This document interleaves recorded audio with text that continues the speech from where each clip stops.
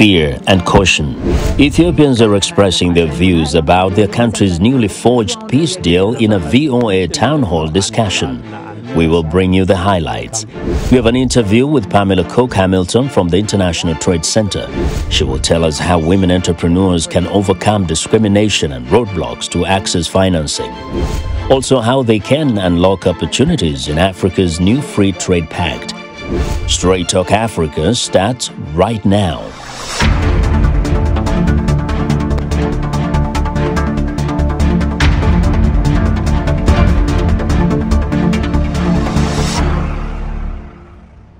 Hello and welcome. I'm Vincent Makori in for Haiti Adams. Thanks for joining me.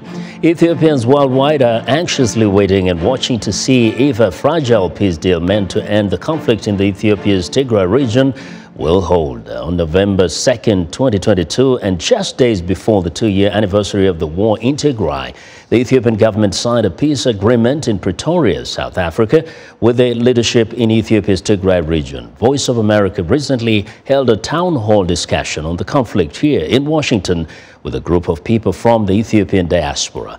The event, called Ethiopia Paths to Peace, brought together activists, scholars, and representatives from multiple ethnic groups. Here's what some of them had to say.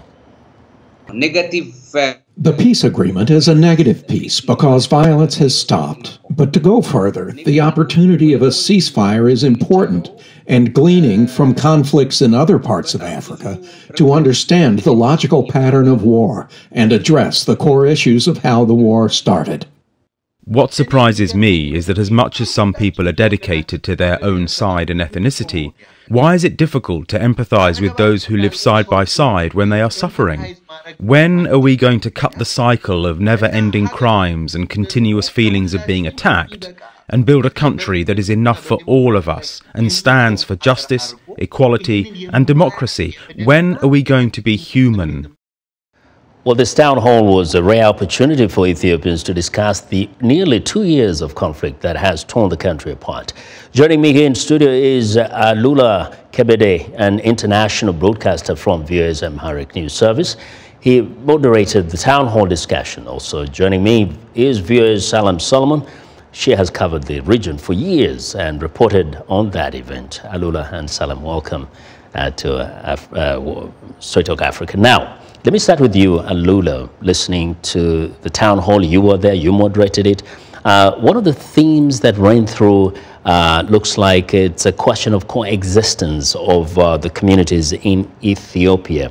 What do you get in terms of the sense of how the people in the diaspora see things as compared to those who are in the country, in Ethiopia, in the Tigray region? Well, thank you so much for having me, Vincent. As you mentioned in your introduction, the participants came from, this event brought activists and scholars from diverse communities and segments of society, and their opinions are very diverse, clearly. That's why we invited this group. And the discussion was just to allow them to express what they feel. The war is still fresh. Hundreds of thousands of people died during a fairly short period of time, within less than 2 years. 2 years. So the sense I have got from that event is, including from the audience, the live audience, and also videos, packages from around the area, from various cities in the U.S., they're hopeful, they are happy that the peace agreement is signed, but they have concerns, lingering problems to be resolved, and they don't think this agreement will solve everything. Clearly, it's going to take time. There are lots of work remaining, but mostly they are hopeful. Some chose a more conciliatory tone, but they expressed hope for the most part. Yes. Now, Salem, the fact that many of this are talking about, well, they're excited about the peace prospect, everybody wants a peace deal, but they still have certain concerns.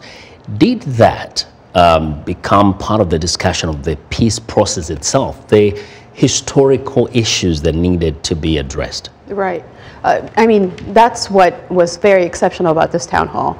The Ethiopians, specifically here in the Washington, D.C. area or even the U.S., they can sometimes be insular, meaning politically insular. And so they would be around their own community that might reinforce or confirm their political views. So one ethnic group would have a certain political view, another might have a certain political view. So what this town hall did is expose most of them that might not be able to listen to each other. And so, some accounts of victims were shared during the discussion.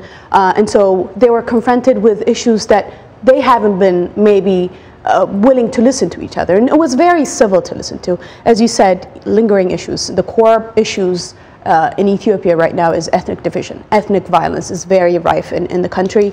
And so the communities that came to the town hall were from different ethnic groups. Of course, the focus of the discussion was the war in Tigray, and a lot of people who shared victim voices. And so that made it rare and unique in a sense that people who had completely extreme different political views were having a civil discussion in this town hall. And Alula, looking at how the conversation was developing from when they started, did you see like there was a kind of a development in this kind of the willingness to listen to each other, to understand each other's perspective as they continued this conversation during the town hall?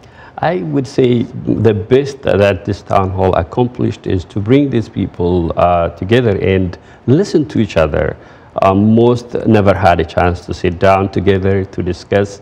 Everybody, speaks from the point of view they feel like their communities are hurt.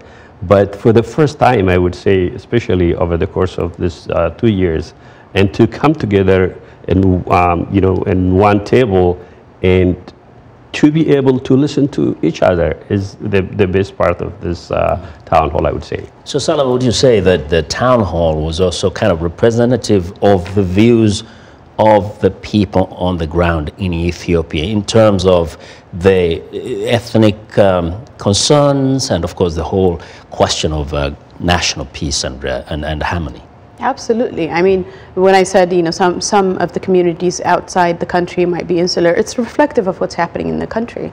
The ethnic divisions are, the root causes of this. And the other main issue is also disputed land is a huge problem in the country. And so that obviously is aligned with ethnic. It's all interlinked, unfortunately. And what was reflecting back on the town hall and also the peace process in the country in general, when you look back and think about how fast in the past 2 years, how many people have been, thousands have been displaced, millions have been impacted by this war, this complete carnage, basically.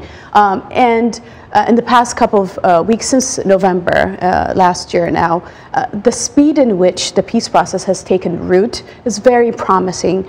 Just yesterday, they announced that the Tigrayan forces are giving away arms, which is part of the agreement, the peace process agreement. Yeah. And so there's positive changes that are happening right now. And so people were ready to have a dialogue within each other, within the communities. Yeah, but Alula, does it seem to you that those in the community, in the diaspora, and those that were in the town hall have gone through the peace agreement and kind of kind of understand what is in it? And so, if so, do they have issues with that deal itself?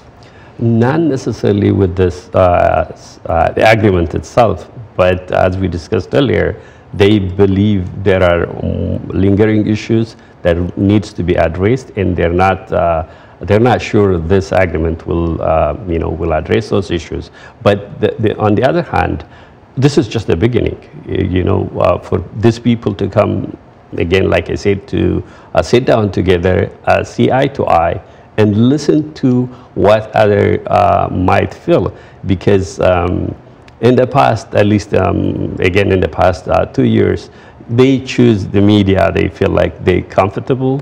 They speak whatever they feel, but they never try to address across other communities. And I understand this is very painful for many members of the communities. People are affected directly, their family members. And also many more are still displaced, and there are killings going on as we speak right now in parts of the country. So it's just the beginning. Yeah. And you know, Salem, this was a wonderful opportunity for people from different sides to kind of sit together and have a civil discussion. They may disagree, but you think this is a microcosm of what can happen in the country, inside Ethiopia, where people can actually get together in rooms and talk about the issues freely, openly? Yeah, I mean, it's at least a sign of there's a start of something. Yeah. Part of when the peace deal was signed, part of what was very promising to see is the federal government delegation that went to the capital city of the Tigray region, for instance, didn't have any bodyguards or security with them. Trust is a main issue that these communities have had for quite some time. And so to see that the delegation didn't have any security around them showed some sort of trust between the leadership, at least the elite. But within the communities, still there's, lingering issues like land. Land is a huge disputed land, to be specific, is a big problem. But we've seen also a high level, when the blockade that was on the Tigray region, like, blocking of humanitarian aid, access to internet and communications, banking. A flight resumed just at the end of December to fly from the capital city to the Tigray region. Athletes, more specifically long distance runners, were coming in to reconnect with their families that they haven't spoken to for 2 years. And yeah, I mean, we all want to see peace and hope that this town hall would actually trigger something even long-lasting in terms of conversation. Salem and Alula, I want to thank you very much for joining us here on Straight Talk Africa and for your excellent reporting. Now, after the break, Adi Adams interviews the head of the International Trade Center, Pamela Coke-Hamilton. How can you better access financing for your business, and what opportunities are available for budding women entrepreneurs under the African Continental Free Trade Pact? That is coming up when Straight Talk returns.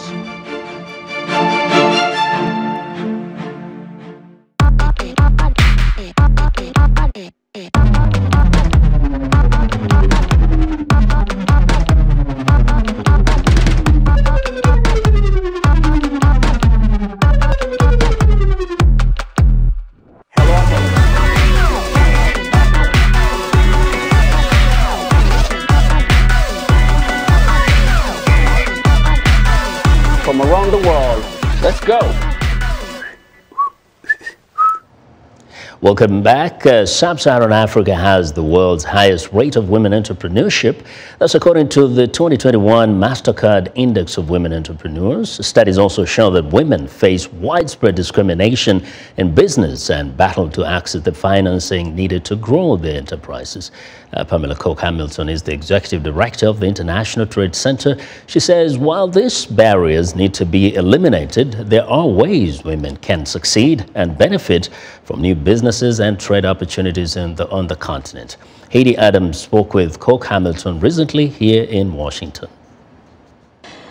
Pamela, what are the greatest advantages that women business owners or entrepreneurs in emerging markets have at the moment? And similarly, what disadvantages or barriers do they face that you believe need to be addressed and eliminated urgently? Thanks so much, Haiti. The first advantage, I would say, and this has occurred actually on turbocharge in the digital world. COVID has literally transformed how trade happens. It's almost tripled the amount of digital trade. So digitalization actually is now the greatest advantage that women traders have. One, because it's online and therefore it lowers their costs. Their overhead costs for physical space, for storage, they can literally operate from anywhere. The second reason is that it also has an anonymity. And because of that, any kind of discrimination vis-a-vis gender is lessened. They can be anything behind the wall of a screen. And so that is the biggest, I find, benefit right now, advantage.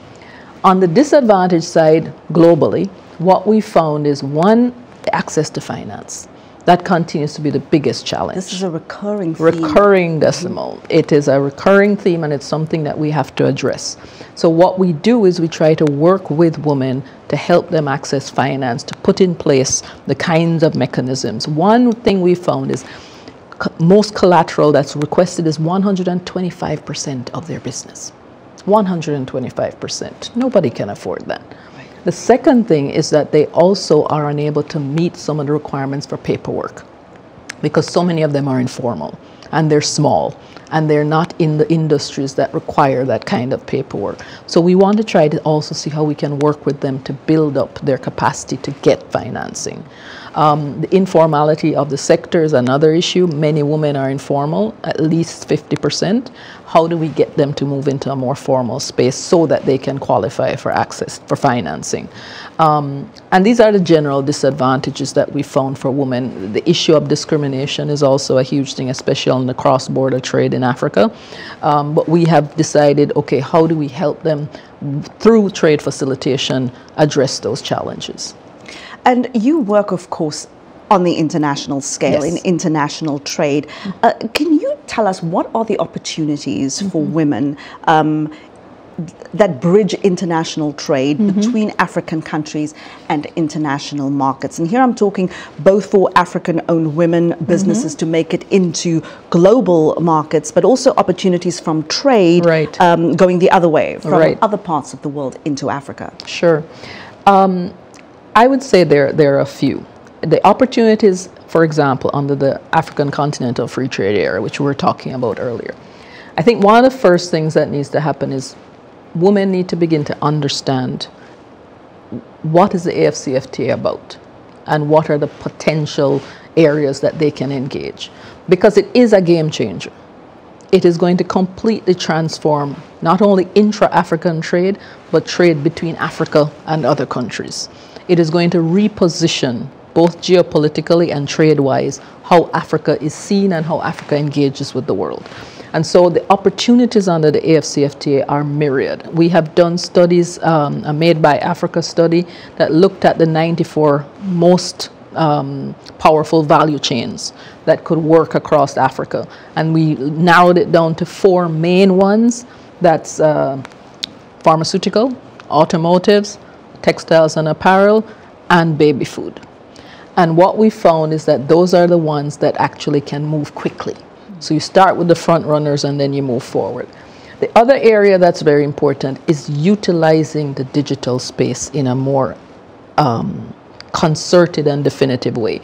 We, for example, have worked with a company in Ghana called Adi and Bulga. And what they have done is turned AI as a useful tool for makeup for black women. Because what it is able to do is to utilize artificial intelligence technology to look at our skin in a different way and actually target the dermatological impact of, you know, how our skin is different. And therefore our makeup needs to be adjusted to address our skin, which is a blind spot, as we know, in the beauty industry. We've also worked with women in Rwanda on digital engagement blockchain for coffee production that helps with the digital traceability of the coffee value chain, which increases their sales value and also increases their potential for markets, especially in the organic market field. And then the final thing is what I call the strategic multi-stakeholder partnerships. This opportunity is important because we work with companies, for example, like DHL, that we managed to say to them, help these small businesses, women-owned businesses especially, get preferential packages to send their products abroad. And so they get lower rates. They're able to send to the US, to Europe, everywhere at lower rates. We also work with eBay in Kenya to put products online, right? So that they can sell and be part of the whole e-commerce industry. So these are the opportunities that we've seen that have been emerging and that more and more women are taking advantage of. And staying on this these themes around the African Continental Free Trade area, Pamela, have you found in your work at the International Trade Center that women have access, not just to finance, but access to the information they need about how this free trade area really impacts them? Because as you and I were talking about, you may watch this on television and see we do all these agreements are being signed, and it looks wonderful on the international stage, but for women who have to go out there and really face the on-the-ground realities, what needs to be done in that area still, and what have you found? What are women telling you? Okay, so we did actually, ITC did a study, a survey of thousands of women across Africa about their knowledge of the AFCFTA agreement, what it means. 75% of them did not know about it, did not know what it was. And so we realized that this is going to be a significant problem, because if we're moving into an agreement that is supposed to transform intra-African and African external trade, then the people who are involved need to know. So what we did is we partnered with 50 women's business associations across Africa. We also are able to cover over 1 million women who are engaged with those business associations through our She Trades initiative. What we have also done is we've launched How to Export under the AFCFTA. We've done training programs to engage women, to explain to them what is going to be required, the issues to do with rules of origin, standards, market intelligence, etc. We've also tried to work with them on how to impact the new market spaces that will be open, especially in cross-border trade. We've also looked at them, helped to work with packaging, labeling, all of these new things that are going to emerge and are going to become even more important.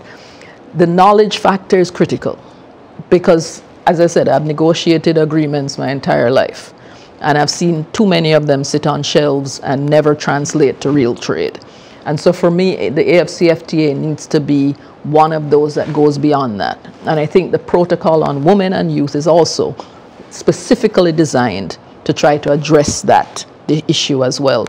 And so we're working with the AFCFTA Secretariat. We've signed an MOU with them. We're also working with the African Union, as well as the Economic Commission on Africa and various other African entities. The other thing we do is we also work with the business support organizations in each country. So we work as almost like a interlocutor with the Nigerian Export Promotion Corporation. We work with GEPA, which is the Ghana Export Promotion Agency. We work with the South Africans. We work with Zim Trade. We work with Ken Trade. So we work across the continent also on ensuring that they, as the BSOs, are able to support their constituents as well. So it's a kind of train the trainers, you know, giving them the capacity and benchmarking them to be able to help their own businesses in the field. What is your advice to women about what they can do in their businesses to increase their chances of gaining access to finance and investment? And here I mean advice that women can immediately apply to their right work. now. Right. Okay, so let me just give you a kind of outline of what we've done in the area of access to finance. Just in 2019, we launched a She Trades Invest Care Fund with Bamboo Capital. And the idea was, how do we link the lack of access to finance to capital providers and kind of create a space where women can get access to, whether it's venture capital or other forms of capital. We also work with women to prepare them to make the pitch, because most don't have that. Right. You know what I mean? So we work with them through this to help them make it. And then we also work with financial institutions on the other side to also help them to become more gender, balanced. Yes, right. Because there are things that, most financial institutions have a traditional approach. Bring the collateral, bring the piece of paper with the land. Most women are not on that piece of paper, and this is a reality. So what we try to do is also work with the banking institutions to say, look, how do you facilitate a gender lens approach to what you do? So for women, the advice I'd give is the first thing, focus on the basics. Get your paperwork together. If you're going to go to people to ask them to invest, you kind of have to have a good argument. So get somebody to help you with the paperwork. We can do that. Help you with the paperwork. Make sure also that you're online. I'll never forget a gentleman came to work with some fashion industry people I was working with in the Caribbean. And he said, the first thing he said was, look, I Googled all the fashion and all the people in this program. None of you were online. You don't exist. That's what he said. You don't exist. If you need an online presence, even a name and a picture, right? But you need something that people can find you, right? And so that's also important. It's important to go digital. The other thing is to ensure that you are able to engage with partners and with organizations that can help you. So reach out, you know, whether it's to your own business support organization, whether it's to us through the She Trade Invest program. It's online. You can go on shetrades.com. You will find all of that. And just ensure that you understand that there's opening there, there are people looking out for you, and that there's opportunity. Pamela, we of course globally, women are probably hardest hit and most impacted by the economic downturn we are seeing around the world, and of course still recovering from the impacts of the COVID-19 pandemic. Now, of course, we understand business is cyclical, but during these down cycles, what can be done to ensure that women don't lose the gains that they have already made? Well, first of all, the last 2 years have seen a significant, setback for women. Significant. Over 2 million women left the work world because of COVID, because they had to look after kids. That's the reality. So taking that into account, how can we create an ecosystem that better supports women? And I think that that is the fundamental issue here. We can add all kinds of other, what would I call it, programs and mechanisms. But if the ecosystem itself does not lend itself to the realities that women face, then all the other programs are simply icing on a cake that doesn't exist. And so one of the first things I think in terms of addressing, what women face is, I was at a World Economic Forum program 2 weeks ago talking to business leaders. And they were talking about women and the seat at the table, which is the general statement. And I said to them, I was thinking about it. I think a lot at 3 in the morning. So I was thinking about it and I said, this is the problem. I don't want women to have a seat at the table. I want women to also design the menu. Wow. I want women to look at the plate settings. In other words, we need to have a construct where women aren't just invited to the table after it's already set and designed. We need to be understanding how this meal got here, what constituted this meal, how do we fit into making this meal what it is, and what are the plate settings so that I'm not put at the end of the table at the very back. And then we're supposed to talk about the portion we get from what's served. Exactly. Pamela Coke-Hamilton, thank you so very much for being here. We really appreciate it. Thank you. That was Pamela Coke-Hamilton, Executive Director of the International Trade Center.